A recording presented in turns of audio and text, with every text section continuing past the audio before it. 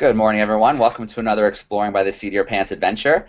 My name is Joe Grabowski, and for those who don't know, we're all about bringing science, adventure, and conservation to classrooms, North America and beyond. And couldn't be more excited to introduce our guest today, Roz Savage. I'll give you a little bit of a background, and then we'll let Roz take over because she's got the good stuff today. So Roz was the first woman to row solo across the Atlantic, Pacific, and Indian Oceans.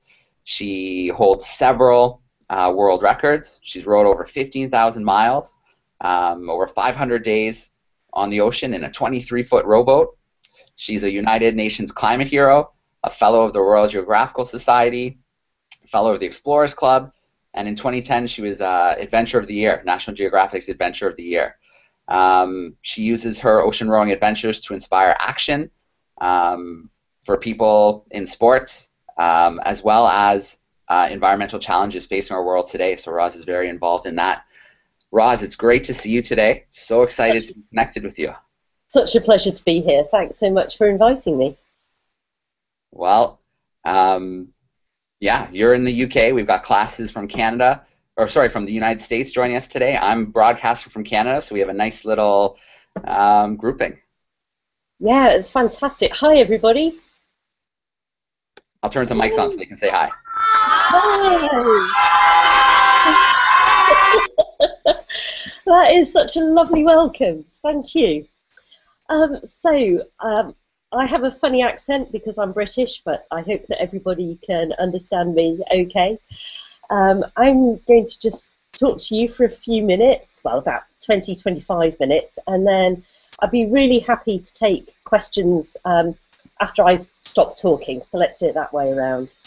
I've got a little slideshow ready for you today, so I am just going to fire that up right now, and we're going to kick off with Joe, I can't get this to work.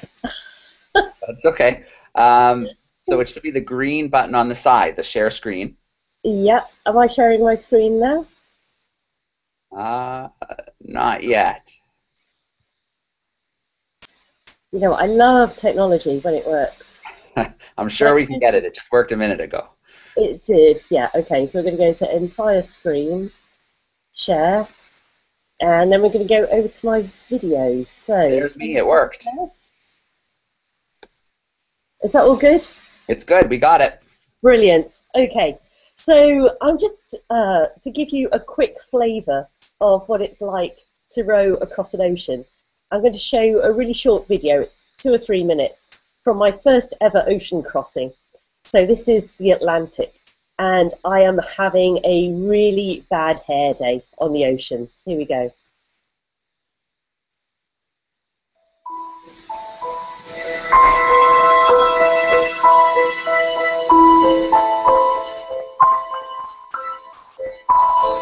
How can you see into my eyes like open doors, leading you down into my core, and I become so numb.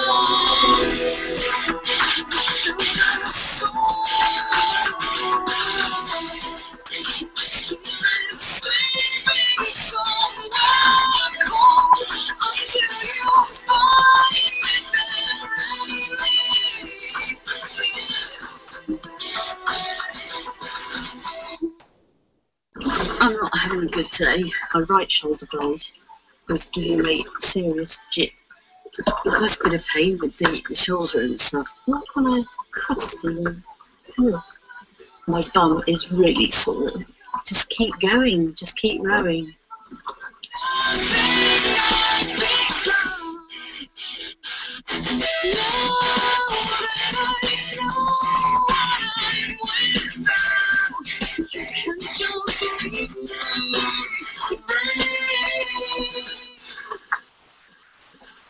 It's the trouble with oceans. It seems to be always not enough of something, or too much of it.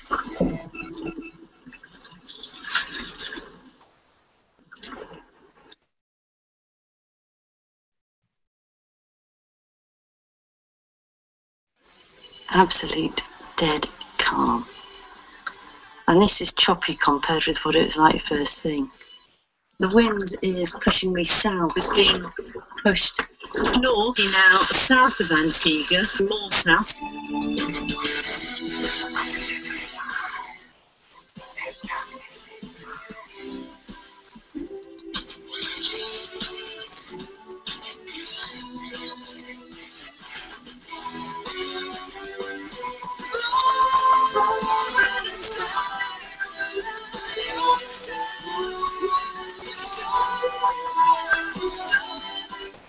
I'm weary and I've been out here for too long and I can't get on the phone to have a whinge to anybody else. Very, very hard going. Oh my God, but it's going to be hard. I've got a strong urge just to curl up in my bunk. Tired, pissed off, sore. Yeah. It's tough. It's tough to take.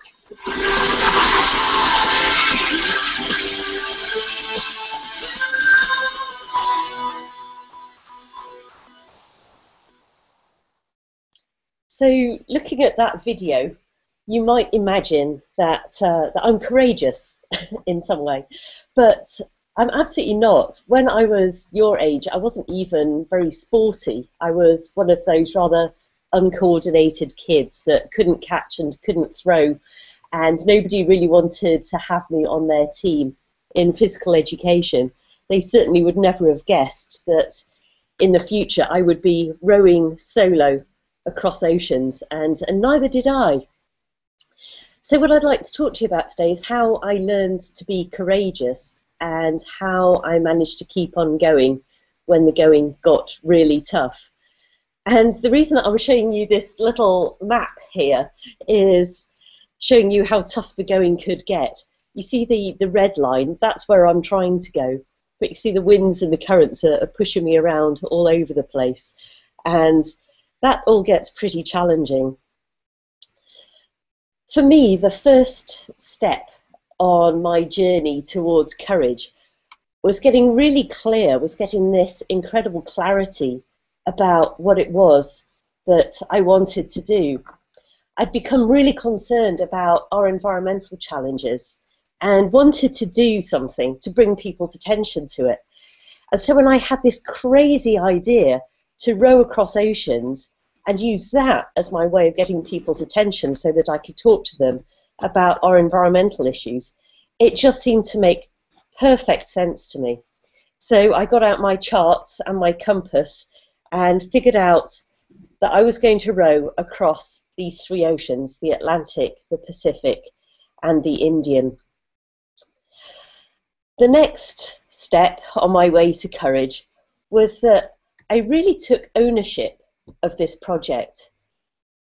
And you should know at this point that I had like a proper grown-ups job before I decided to be an adventurer. I used to work in an office in the City of London. You can see our London red buses in this picture. I was just a normal person getting up in the morning, going to work in the office cubicle, and then coming home at the end of a long day and repeating that every day of the work week. And when I worked in the office, to be really honest, I never really cared all that much about what I did. I never really owned the work that I was doing. My boss would give me a job to do and I would do it because my paycheck depended on it.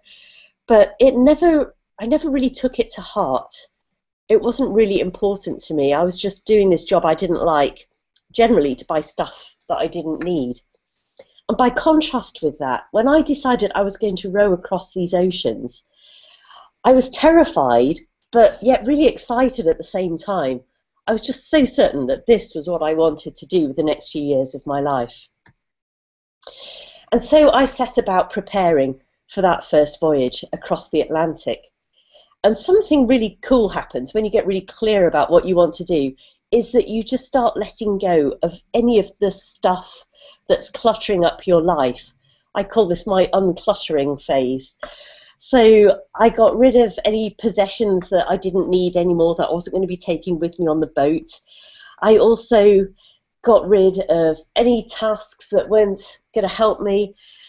And there were some people, some friends, who didn't think that I was going to be able to do this. They were sort of negative. I felt like they were dragging me down, so I'm afraid that I had to let those friends go too. I just wanted to be surrounded by positive people who believed in me and thought that I could make my dream come true.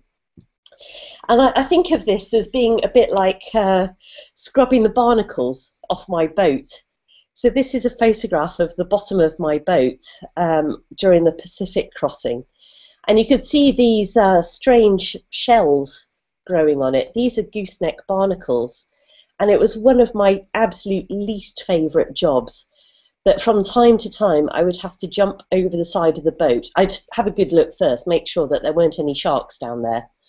And then I would jump over the side with my scraper and have to scrub away at these barnacles, get rid of them, because if I didn't, they would just grow bigger and bigger and create more and more drag and slow me down more and more, stopping me from getting to where I wanted to go.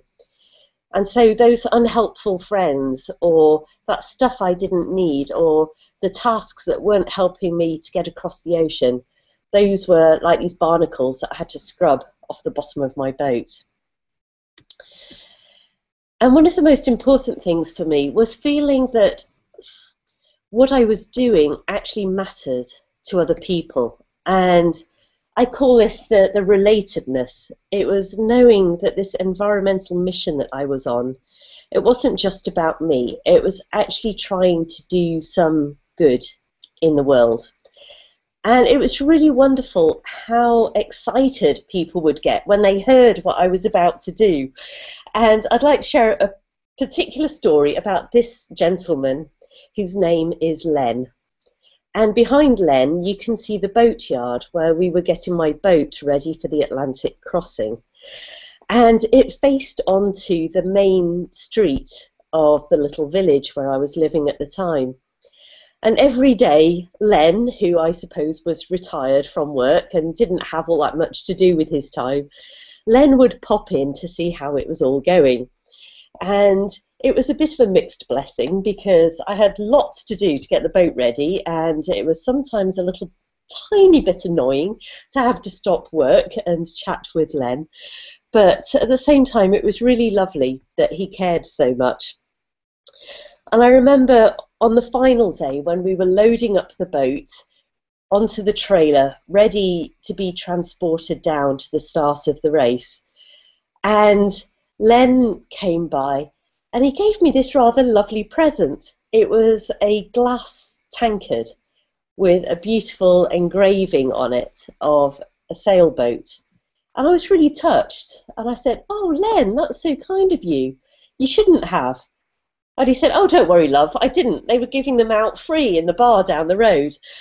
But whether it was free or not, it was very lovely to know that people actually cared about my fate out there and whether I was going to succeed. And I know that the guys in the boatyard had a map up in their coffee break room, and every day they would update it, following my progress across the Atlantic.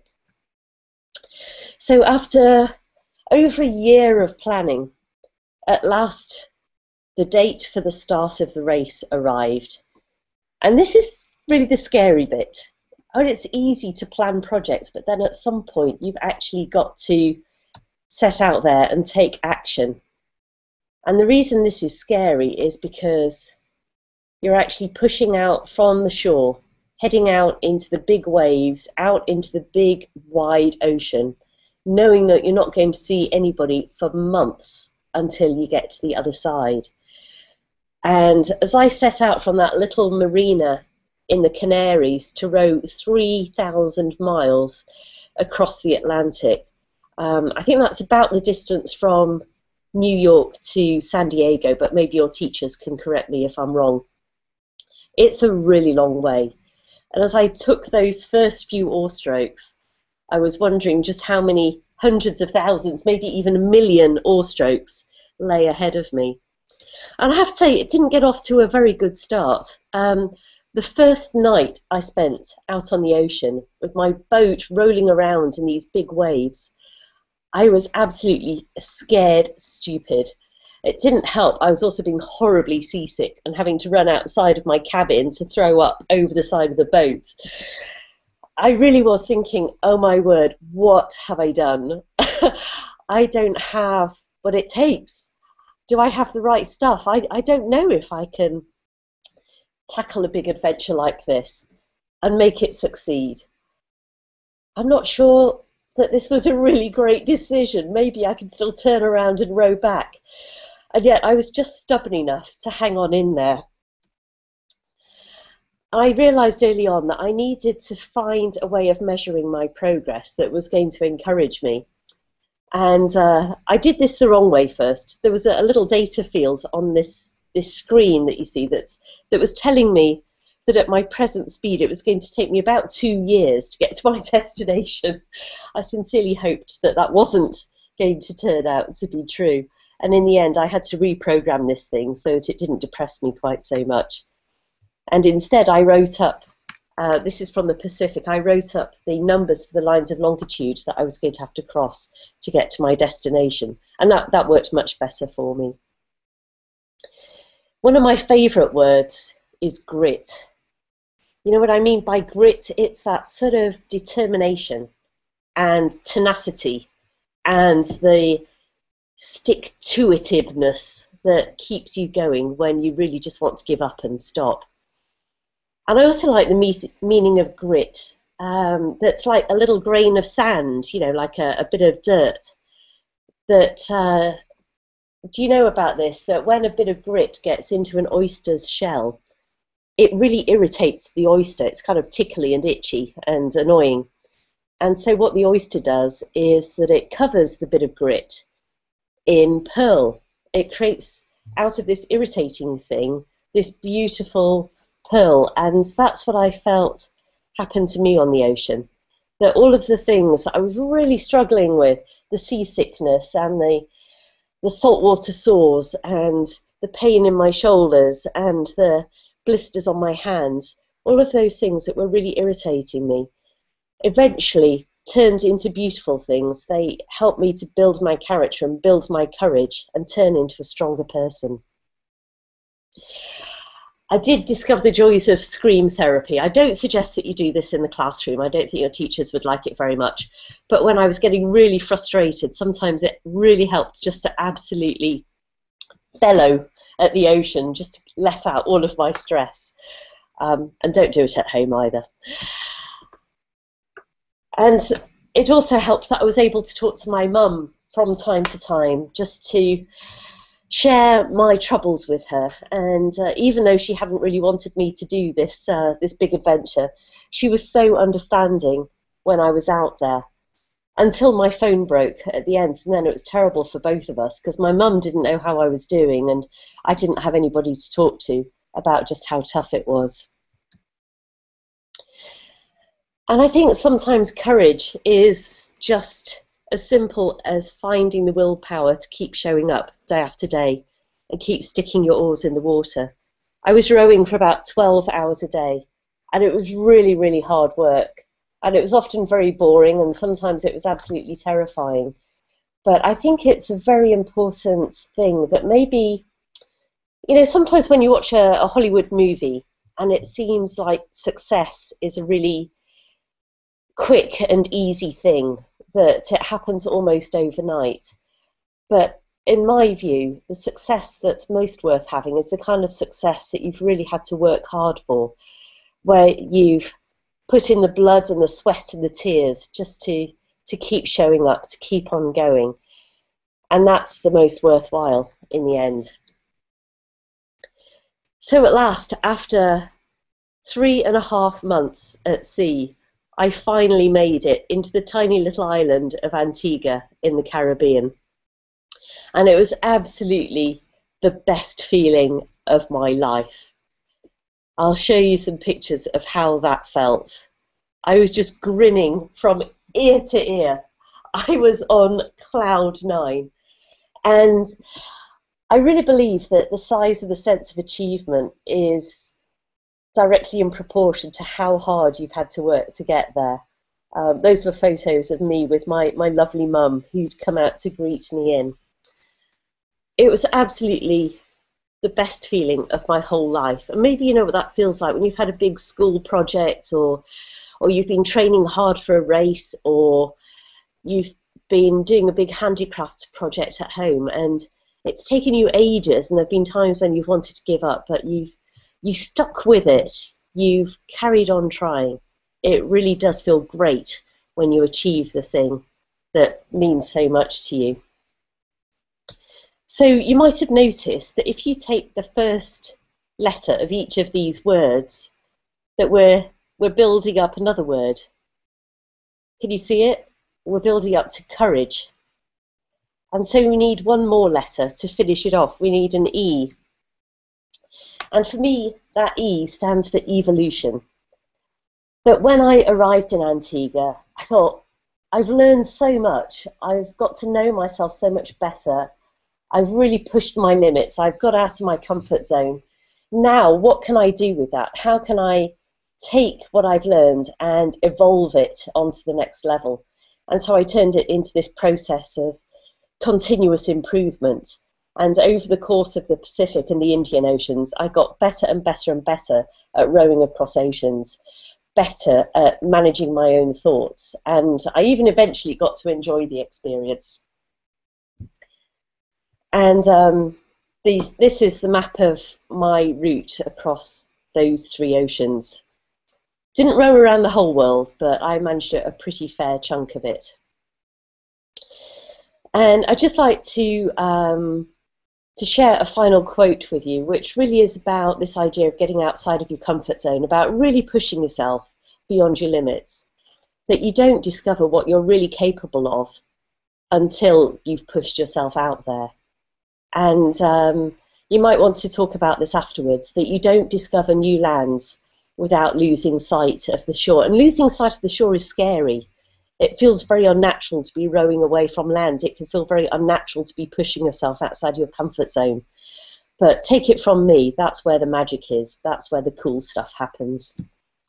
So in just a moment, we're going to go to Q&A, but I just finally want to share another short video with you. This is all the good bits.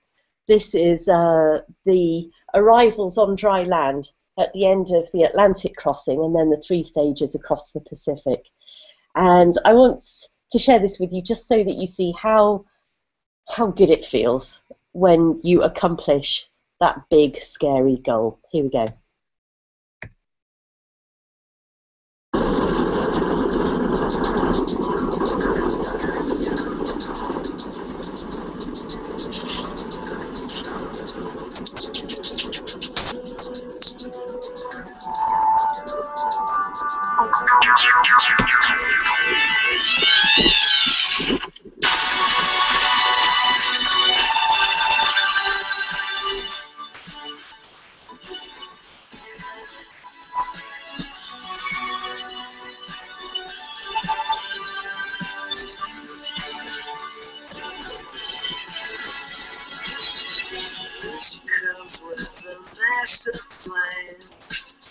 And I'm starting to lose control. Here she comes to this trash land, and I'm ready to chase it all and see.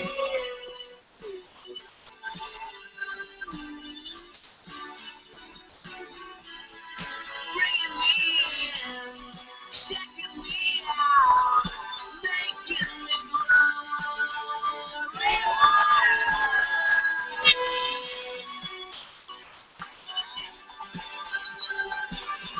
here she comes like a brand new day, belly dancing across the room.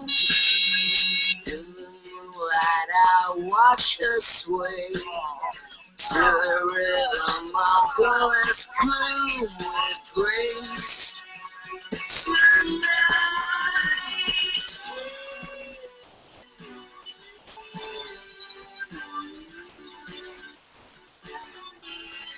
bring me in, checking me out, making me glorious.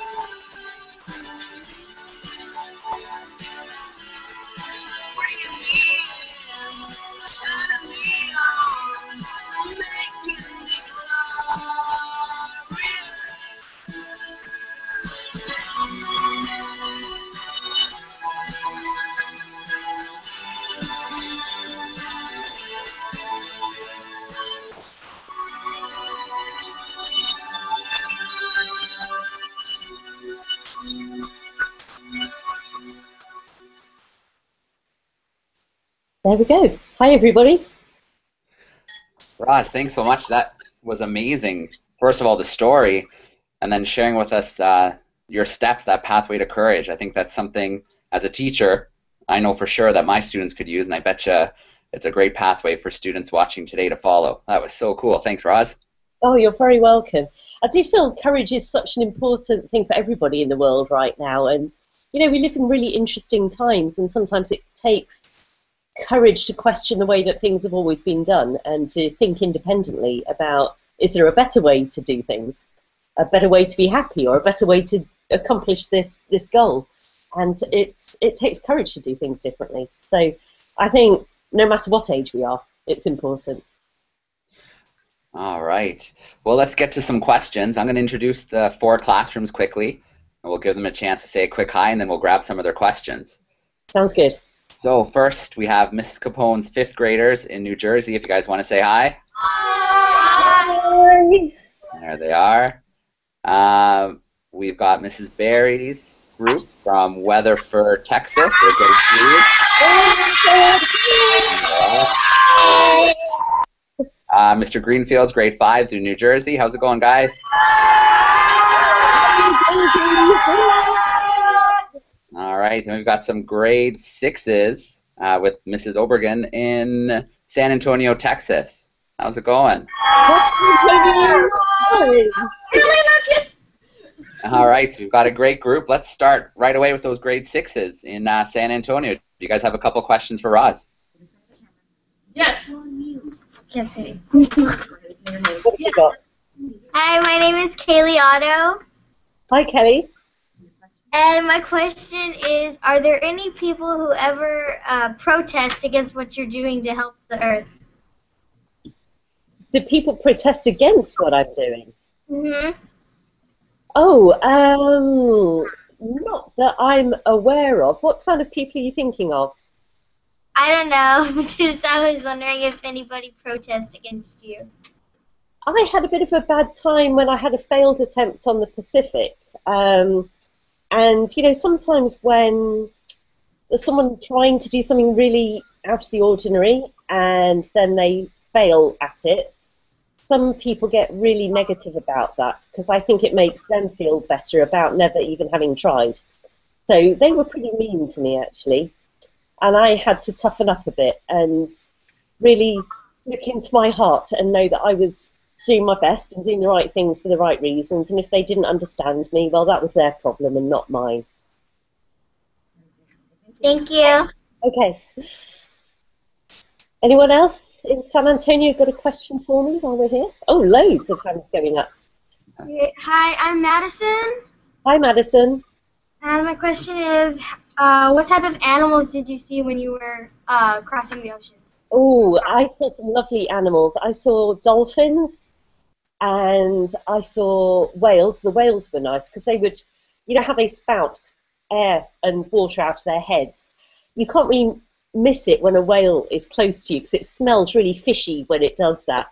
And so they'd come up close to the boat and spout, and then I would know they were there. And I saw birds almost every day. It's amazing how many birds live even right out in the middle of the ocean. They spend their whole lives out there. But my favourites were the turtles. And I didn't see them very often, but turtles are just my favourite creatures of all. They were really cute. And they would come right up to the boat and just swim around and check me out and say hi. And it really felt like I had a bit of company for a while. And yes, I would talk to them. They didn't tend to talk back very much, but it was nice to pretend. All right, well, let's jump over to Mrs. Capone's class in New Jersey. Your mic's on. Hi, Hi, Mrs. Capone's class. Oh, hi.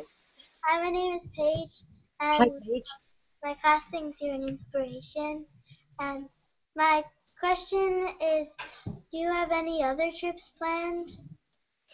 I don't have any other trips planned. I did what I set out to do, and by the time I finished the last ocean, I'd been at sea on the Indian for 5 months without seeing dry land, without seeing another human being. And I thought, I think I've really done this. Like, I've learned everything that I can learn in this rowboat, and it's time that I did something different. So I'm very happily retired from ocean rowing now, but I hope that I always keep challenging myself. Maybe not physical challenges in the future, but want to keep pushing that comfort zone one way or another. Thank you. Thank you, Paige. Hi, my name is Carrie, Hi, Carrie. How are you? and I was wondering how long you stayed at one island. How long did I stay at an island? Well, when I was rowing across the Pacific and I stopped in Hawaii and in Tarawa, I actually wanted to spend the winter on dry land because I didn't want to be out on the ocean during any winter storms. So I didn't spend all of the time in Hawaii. I had to come home and see my mother. But I was on land for about 8 months in between voyages. Thank you. Oh, you're welcome. Christian, Hi, Christian. I was wondering, when you got home, what was the first thing that you did, and what did you miss the most on your voyage?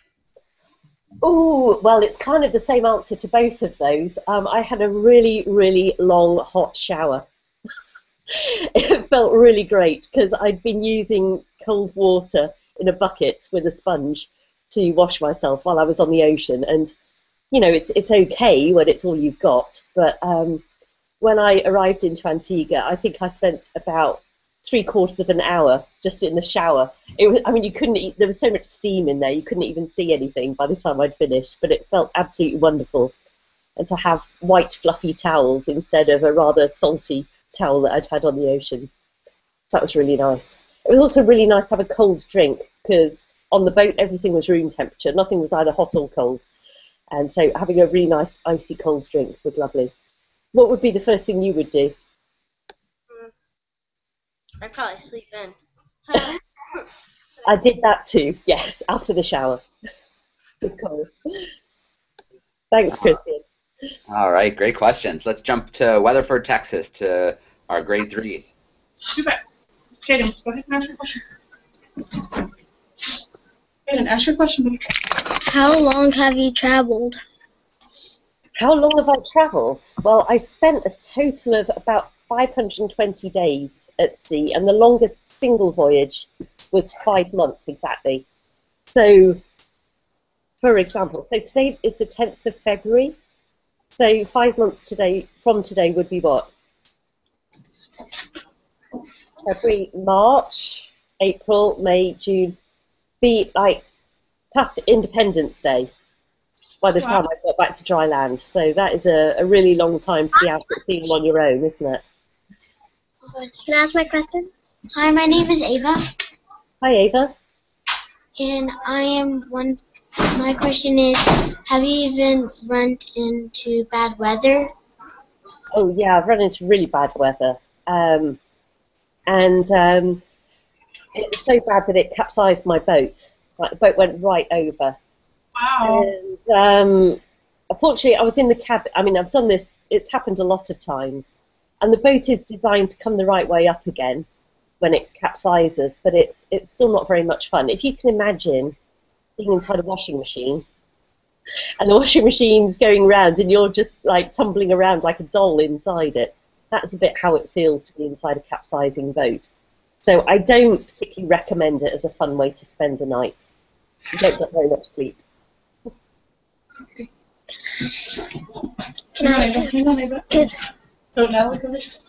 All right. If there's one more question, we'll snag it. Otherwise, we'll move to our other class in New Jersey. You guys have another one? Yeah. Okay, go ahead. I'm Natalie. My question is that had you ever hit an animal with your boat or like been attacked or something? Like a shark? I've never been attacked, so I'm very happy to say. The turtles would come and bang their shells against my boat. I wasn't running into them, they were running into me. But that was quite good because it let me know that they were there, because otherwise it would be quite easy to miss them because they're so low in the water. And another really cool thing that I saw was a whale shark. They're not scary sharks because they're filter feeders. They don't have big teeth like jaws. And they can grow up to 50 feet long, which is huge. I mean, that's probably bigger than your classroom. But this one was just a baby. It was about 8 feet long. And it came right up to my boat and spent about half an hour just swimming round and round the boat. It was really, really cool. That was very exciting. But yeah, it's always good seeing wildlife. I've never felt scared of it. It's always just put a big smile on my face. Amazing. Very cool. Mr. Greenfield, your mic is on.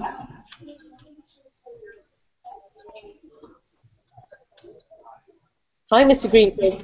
Has anybody got a question? Hi, my name is Alexis. Hi, Alexis. How do you pack your equipment in a very small canoe across the ocean?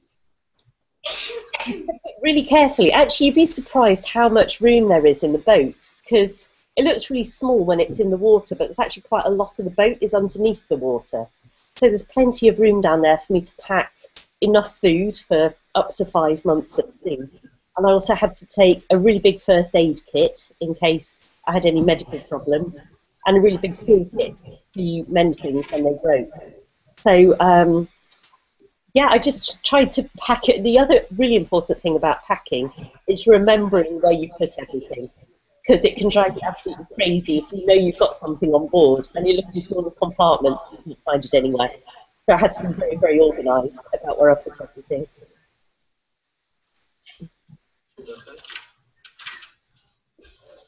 Hi, my name is Justin. What's the hardest part of rowing across major ocean water when there is no stops in the ocean? What's the hardest part? I think the hardest part for me was just dealing with my own thoughts, because sometimes I got quite sort of, I won't say depressed, but, you know, I was struggling out there, and my thoughts were sort of going down this spiral, and I had to find a way to cheer myself up, because there was nobody else to cheer me up or make me laugh. And so I had to try and find a way to look at the situation in a way that made me feel more positive about it. And I think one of the most important things I learned about taking on a really, really big challenge is just to take it one day at a time. Like, if you look at the whole challenge, I don't know if you ever feel like this when you look at the whole semester ahead of you, if you feel a bit intimidated by how much work you're going to have to do. For me, the most important thing to learn was really just take it a little bit at a time. It's all about baby steps, but keeping the baby steps going consistently in the right direction. Does that make sense? Oh. Okay, let's grab one more question from this class. Hi, my name is Courtney. Hi, Courtney. When you got to the island, did you have to go all the way home? Did I have to go all the way home? Oh, what you mean, like row home? No, I cheated. I took the plane. It seems a lot easier. It takes a really long time to row anywhere. All right, well, I'm going to slip back to our San Antonio class because they only had 2 questions at the beginning, so I'll give them a chance to have the final wrap-up question if they'd like it. So I'll turn that on. Our grade 6s. There we go.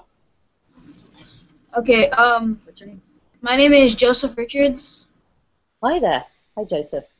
And I wanted to know, what did you eat and drink, and if you ever caught any fish or anything like that?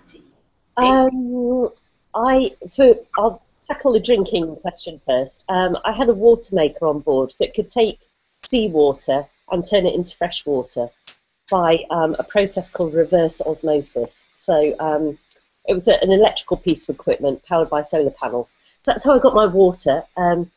My food, I took, have you ever had a freeze-dried meal, like when you go hiking or camping or something like that, where you just add boiling water to it?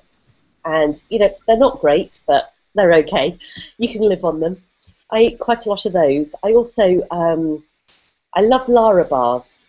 Do you know the Lara bars? They're like fruit and nut bars. They make them in Colorado. And they sponsored me, and I've eaten thousands of Lara bars over the years, and they were really good. And I had a little sprouting pot. I actually grew my own bean sprouts on board so that I could have fresh vegetables. Oh, and for a treat, I did have chocolate, which was really good. So I actually, apart from the chocolate, everything else was really quite healthy. And you asked if I caught any fish. I never actually tried fishing. I must admit, I was a little bit squeamish about having to like hit the fish on the head to kill it, and then having to like cut it open and pull all its guts out. So I was a bit of a wimp about that, really. But occasionally a fish would land on board, and if there was enough, most of them were really skinny fish. There wasn't really any flesh on them. But just once I did have a fish that landed that was worth eating. But it was gone in about 2 mouthfuls, so I don't think that would have kept me going for very long. But I ate pretty healthily. It's also a great way to lose 25 pounds. I mean, not that any of you ever need to, but you get lots of fresh air and exercise, and I always felt really, really super healthy by the time I got to the other side. All right. Well, great questions from all the classrooms joining in today. And again, Roz, it was a great for you to share your journey through courage with us. And maybe just before we wrap up, maybe I'll give you a chance if you want to leave the classes with a message or maybe a little bit of advice for tackling a challenge or a risk in the school year, maybe. Yeah. What would I say? Coming back to the theme of courage, I would say what enabled me to find my courage was just getting really passionate, really excited about something that really meant a lot to me. For me, that was the environment. For you, it might be something completely different. It might be some ill or disabled people that you know that you really, really want to help. Or, you know, I'm sure that you've all got things that you really care about, whether it's about animals or, you know, just think of your own thing. But what I found was that when I cared so much about something, I found all of these strengths inside of myself that I hadn't known were there before. And there's something really special, really, that gives you so much energy when you just care passionately about something. So if you can find the thing that you really care about, you'll be amazed what you're capable of. All right, that's some great advice. I'm going to turn on the microphones of our classrooms, and we're going to give them a chance to say goodbye and thank you, and then we'll sign off today. So again, Roz, thank you so much. I had a lot of fun. I know the classrooms did. I certainly did too. Thank you. All right, here go the microphones if you guys want to say goodbye.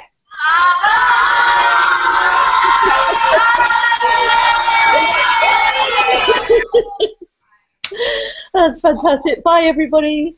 Right, thank you so much. We are signing off. Pleasure. All right, see you soon.